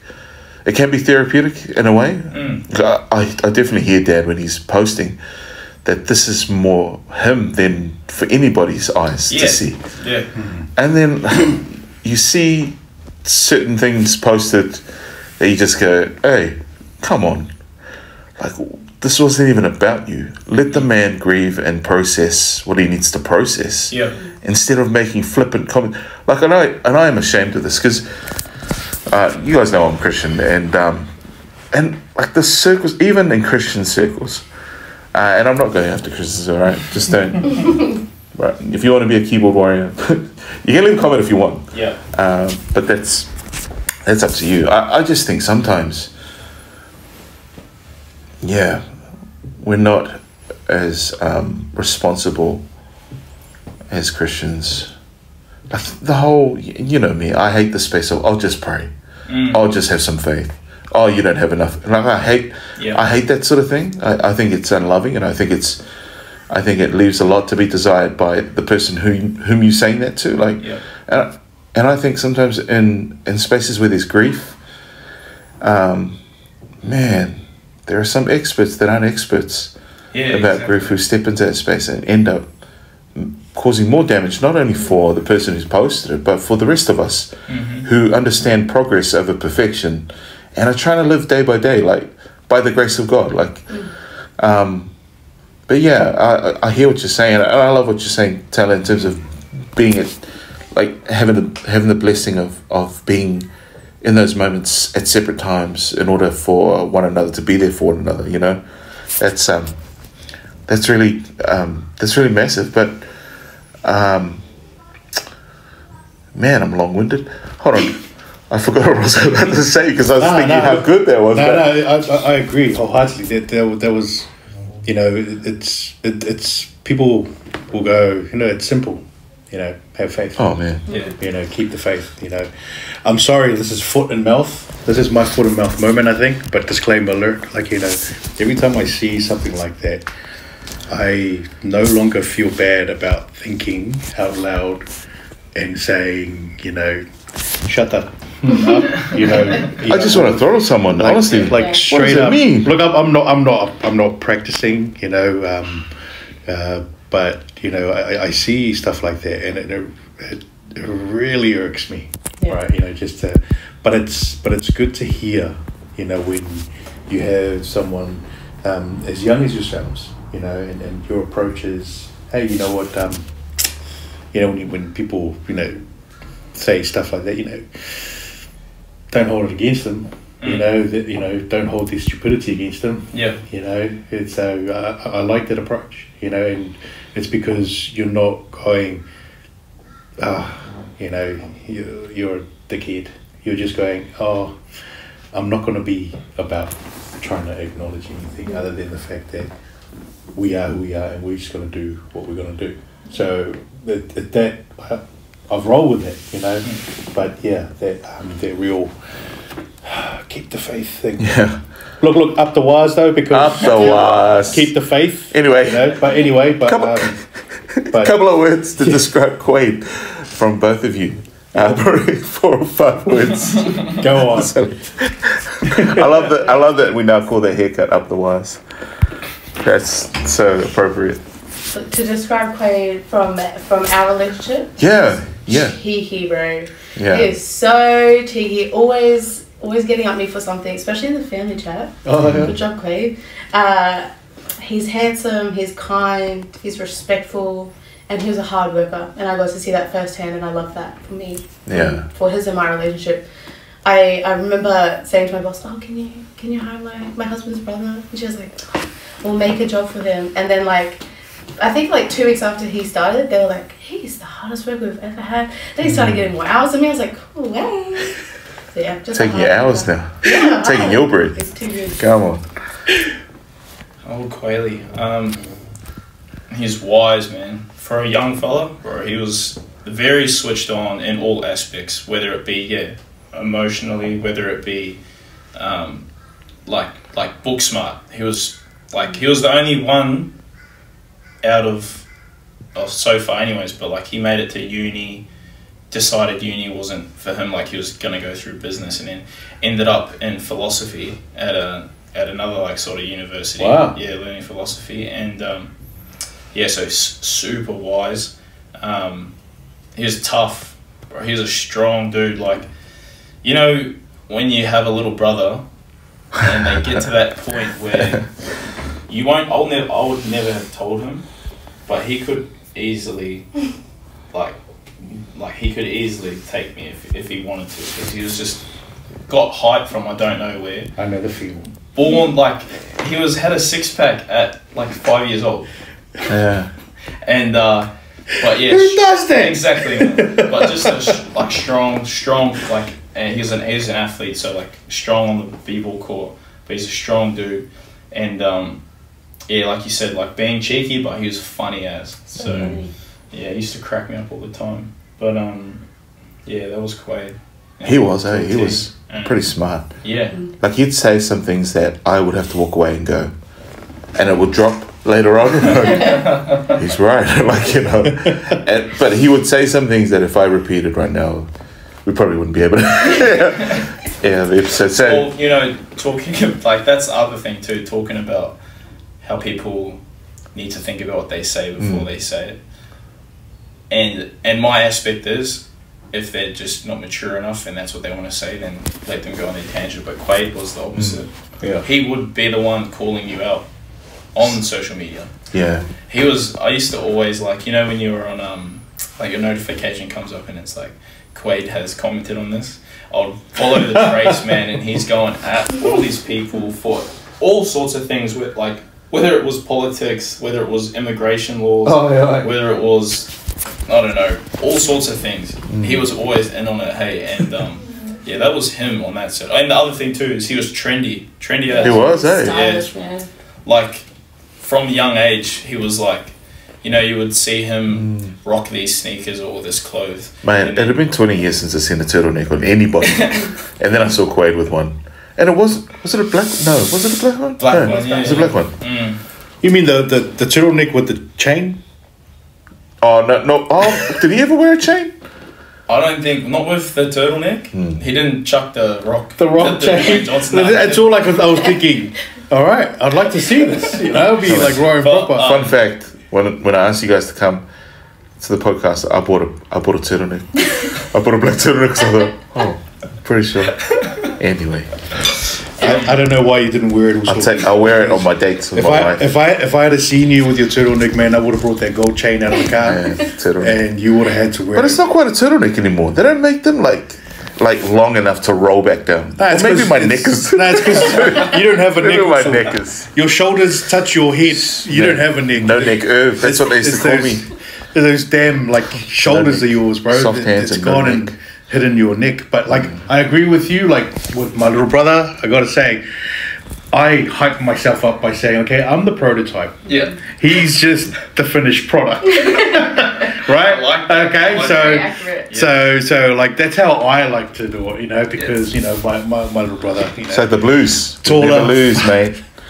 We only run out of time. we simply run out of time. So the Blues have never lost, and neither have the Never. Chookies. Up the Chookies. But yeah, prototype. I roll with that. Yeah. I want to roll with that. So my brother, taller, faster, stronger, better looking. Right. So yeah, I'll call you Mr. Prototype. Just like me, yeah. How long has it been since Quaid's passing? 4 years. 4 years. Wow. 4 years. Yeah, coming up end of this month. Yeah. Yeah, it's December 28th, eh? Yeah. Wow. Crazy. What's with the immediate future for you guys? If it's God's plan for us to have more children, then we will be open to that if it happens. If we could have it our way, we are so happy with 2 tiny children and pretty keen to not grow that anymore. We just could use a good night's sleep, and I think that we all enjoy each other's company so much. Even when we had Noah, everyone's question when you get married is, oh, when are you having kids? When are you having kids? Mm-hmm. And then you have one, and they're like, when's the next one? And you're like, bro, I just had this one.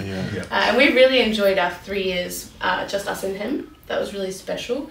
And so now we're just starting to really enjoy that space of having, a little toddler now, matched with a 4-year-old. Those two going up against each other is hectic. So yeah, not looking at having any more kids.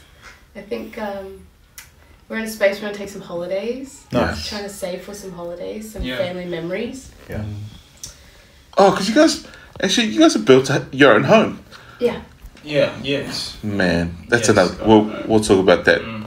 I think it's like 2 years now we've been in there. That's awesome. Yeah, 2nd year this year, 3rd year next year. Yeah. You saved. That's awesome. I guess. What kind of not story do you guys not have? Like, you've got this lifelong commitment to one another. You've children, marriage, home, and we've skipped past a lot more that we could delve into. That time probably won't allow us at this point, but your own home and our holidays, and the future, this is amazing. Yeah, I think we sat down not too long ago and decided, do we want to sit and try and save and maybe renovate parts of the house and be in that kind of space, heads down, work hard for that, or do we want to go and do some stuff while the kids are young and while we're young-ish. So we decided that we wanted to take as much time to with family and do overseas holidays because we haven't travelled in ages. Yeah. And the last time we travelled, we just don't travel well. Every story we have is either ended in lockdown or visa issues. Jerome. Wait, tell us about that. I think it's a pretty cool. Shall we not? Yes, no. I don't know. We've got the time. I don't mind. No, I'm good. Man, it's a Saturday. Go with it. It's a part of me now, I guess. Hey. And you know what? It's also the reason we decided to try and have Noah. Yes. So it was a bit of a turning point for that as well. Yeah. But we got married. Yeah. And then we were working normal, had our honeymoon in Bali, so it was nice and cheap, 2 weeks away. And then all of a sudden the Coachella lineup came out. And we're young, and so I was like, Coachella. Should we go? And he's like, Taylor, we can't go. And I was like, no, yeah, you're right, we can't go. And he goes, but we should go. And so out of nowhere, we booked tickets. This was the year that Beyonce was headlining. Oh, yeah? Okay, Beyonce. And then we saved all our money. We got all the help from our family to help us out so that we could book our tickets. We were going to be camping. We were going to buy our camping stuff there. It was messy, but it was our holiday. Where was Coachella taking place? It's in California. California, so I think it's like in the desert. an hour outside of Los Angeles. It's a desert thing, isn't it? Yeah, it is.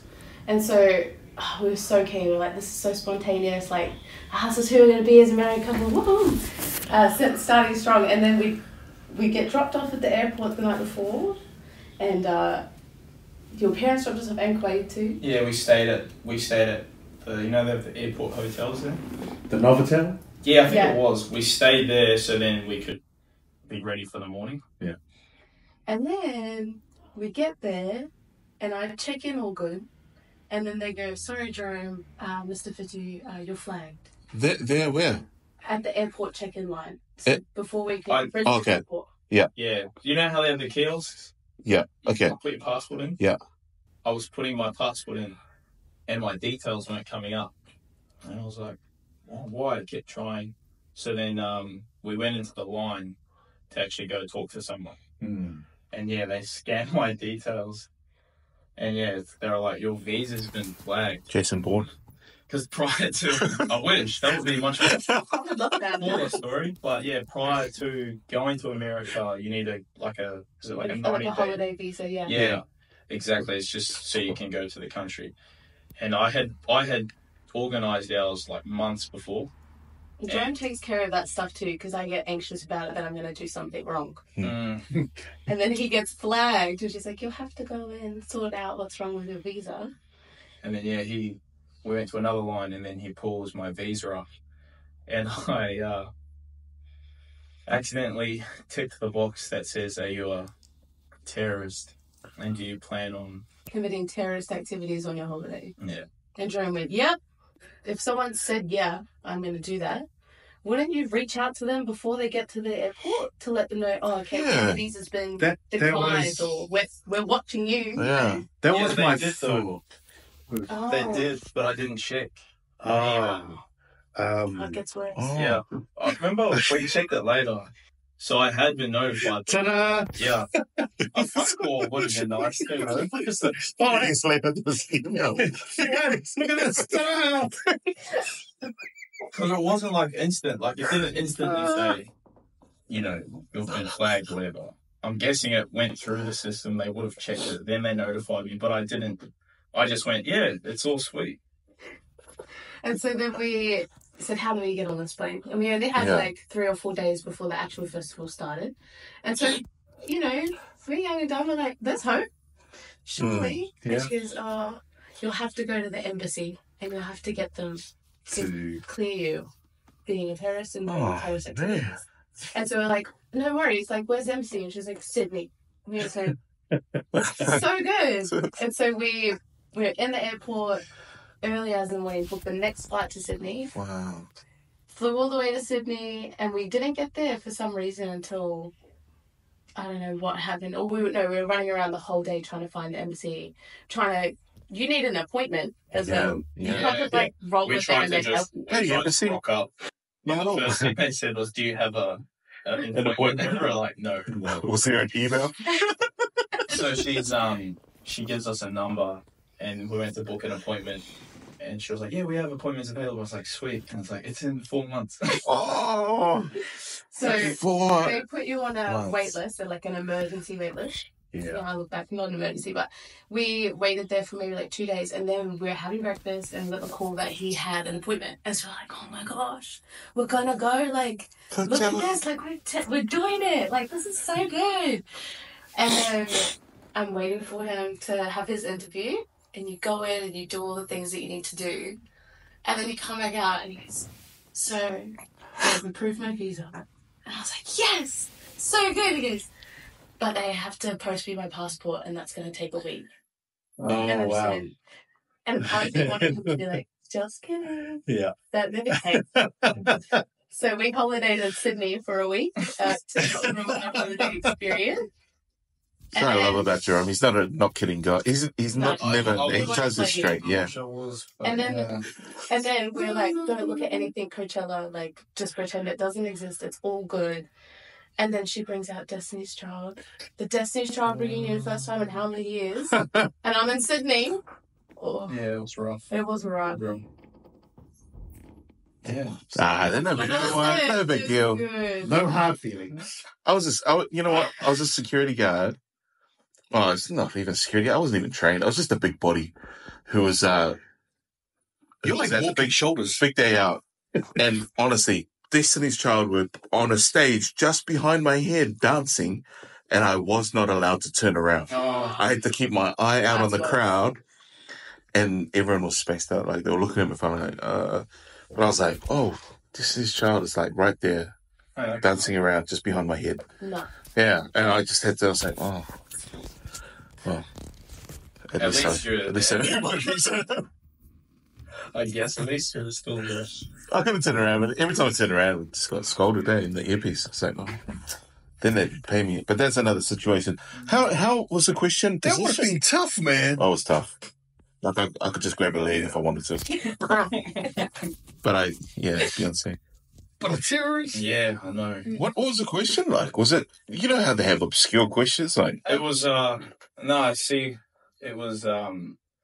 it was like, you know, you do the declaration thing when you get into like a overseas country. yeah. It's just tick the box, and I went. Okay. It was a section with like firearms, drugs, $10,000. Please tick the right boxes. Yes. Yeah, Yes. that's exactly it. It's Take the time. Yeah. You know, it's not worth it. But I just went, I was doing the no, Yes, no. Abracadabra. Abracadabra. And because I did our last, because we went to America a few years before, or the year before, I did ours then. No issues.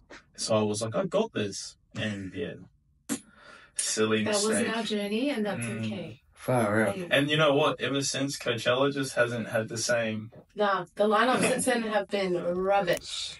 But Takeaway, though, I've got a 10-year American visa. So Oh, so it's still. I don't need to fill out that. So you're kosher, bro. Yeah. You are I've literally, absolutely in my kosher. passport, I've got a US visa in the back of it. So, That's like one step away from citizen. yeah. Yeah. You're a citizen, bro. Oh, Wow. I think it'll outlast my New Zealand passport too, I think. Hey, true. I have just final things that like we've done this with the other guests. We want you to take this opportunity because we know the medium of the internet is forever now. There'll be at some stage in 20 years' time, 30 years' time, where your children will stumble across this video, and you may or may not be around. I don't know. I'm not trying to pull on heartstrings or anything, but and I'm massive on this lately. Like, and this is part of why I wanted to do this was, I think we have an opportunity to take advantage of something that can be negative in the wrong hands and can be negative in the wrong perspective. But there's an opportunity here to leave a message of hope for your children, for your family, that they can come back to and use as a reference point for encouragement in the future. This is obviously not the only way. I still encourage that you get involved as you are with your children. Just ignore them for the next 20 years. Watch a video. All right, just watch the video in 20 years, turn it on. I still encourage that we get engaged, for all of us to get engaged with our children, our marriages, all of our relationships. But I think for them to just capturing this moment in time, what would you like to say to Noah, to Nelani, to one another, and then maybe to your parents as well, and family? I don't know. It doesn't have to be in that order. I just think it would be a great opportunity. And take your time thinking about it. I can get it up. Whatever needs to be it. do you know this? I would say for my children, just be humble and be grateful, but do it every day, right? Because it's a challenge to do those things every day. And as you grow up, as you experience things, and things get hard or things get really good, that's the thing that's going to keep you with your feet on the ground, and it's going to keep you reminded of what you already have. You know, 'cause in this world, I feel like we're such a, if I could speak for the generation, like, there's always something that you're going to want. There's always something you don't have. And you can get so caught up on that so fast. So just humble yourself, come back and go, I want those things, and it's good to want stuff. But look at what I have and look at what I've already done. And I think that I really want my children to have that outlook on their life, that you have enough as you are. To my mom, I just want to say that I love you. Thank you for teaching me how to be more selfless as a person and as a parent. And I think that as your kids grow, you can keep growing with them. So as a mom, I want to shout out to the moms out there that even though it's hard, you just keep growing with your kids every day and you'll be all right. I love you, Jerome. I'll say to my kids, I guess, like, no matter, like Noah, let's say Noah, no matter what you're going through, whether it be cruisy, whether it be hardship, the struggles, don't be scared to, or don't feel like you have to take it all on yourself. Because I think as a dad, as a man, we feel like we have to carry everything. And then what happens is you do that too much, you start to resent the things around you. So talk about it, talk it out, come to me, talk to me. Use people that have already paved the way or have spent time in your shoes before you fill that space. So yeah, I think that's really important. Is don't try and carry everything, because it just makes things harder. Whether you've got a family and kids at this point, love them, and Neilani, just copy your mum. your mum's already That's good. done. She's already done it, and I know that she's the best example for what it means to be a wife, to be a mother to your children, or just being a woman in general. She's done the best job with all of that. So copy your mum. And to my family, thank you for everything that you've done for us, and continue to do. As I said, Mum and Dad were the blueprint for me, and I'll always be grateful for that. And hopefully I can show a little bit of that for our family. Yeah, just on that note, I just want to say thank you again for giving up your time this morning, the last 3 hours, to be here and to share the journey that you guys have been on. And man, I'm looking forward to seeing what the next 10, 20 years is going to be like.